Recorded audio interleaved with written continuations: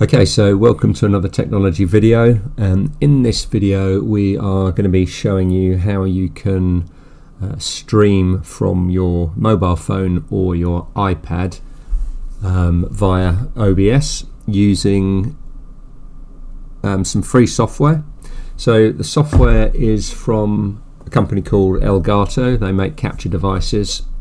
You can install the software on your iPhone and iPad, and then you can broadcast using the Elgato screen link straight into OBS. So how do we do that? So the first thing that we want to do is we want to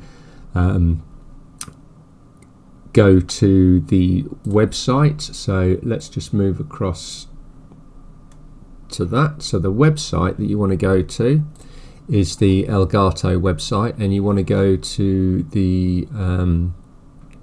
into Elgato, into the capture and capture game software, and you want to search for Elgato gaming hardware drivers. So the drivers that we have installed are, we've installed the latest capture 4K 60 FPS drivers. We've also installed the HD60, the HD60S, the HD60 and the HD drivers, just to cover all bases. So how do you go about getting the capture to work? So once you've installed all of the relevant drivers, you can then come to your OBS setup and you can add a source. So what we're going to do is we're going to go back to this screen here. So actually we'll add it on this one. So as you can see here, we've got our capture display, which is this screen over on the left here, and we're going to add, let's bring that across over to the stream. We're going to add a video capture device. And the video capture device, we're just going to say create new, because we've not actually got one set up yet. And we're going to OK that. And we're going to go and move it down to the Elgato screen link. So that will then set everything up. Now, this part's quite important. I've accepted all of the device defaults because I'm using the free software. With the paid for software, so the paid for version on the iPhone and iPad, you can increase your resolutions. But what we've done on our devices is we've set it to native and we've accepted all of the defaults. So we're going to accept the defaults on here.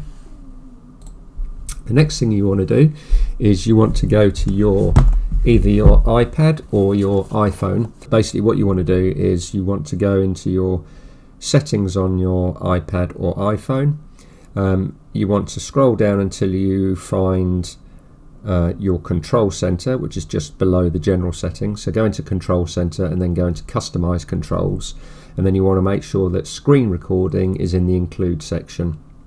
Once that's included in the include section, then you'll be able to stream from your device. So the next thing that you want to do is, once obviously the software is installed on your tablet or phone, you want to open up the Elgato screen share or screen link application, and you want to click on settings, and you want to make sure that you've got your defaults set there, unless you're using the paid for version, of which you can set your maximum resolution and your bit rates. You can up the bit rate on the free version to 16 megabits a second. On the paid for version you can up that to 32 megabits a second, and you can increase your resolution as well.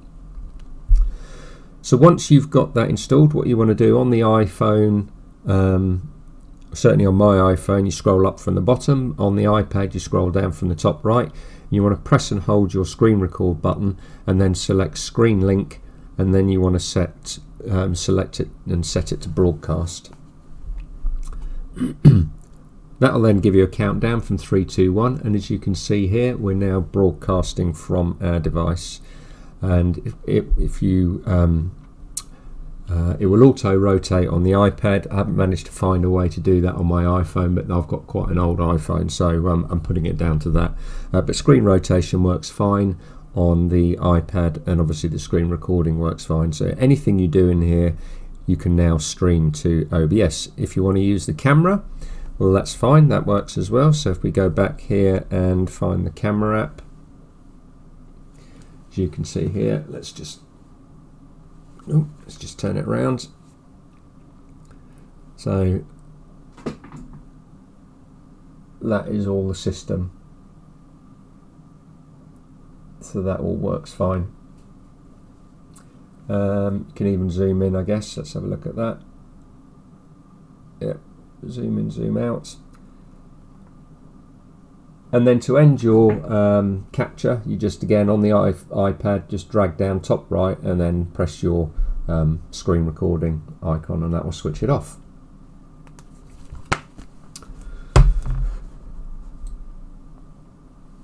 So that's all there is to it. If you've got any questions, leave us a comment in the section below. And if you found the video useful, give it a thumbs up, and don't forget to subscribe to the channel, and we'll see you in the next video. Thanks for watching.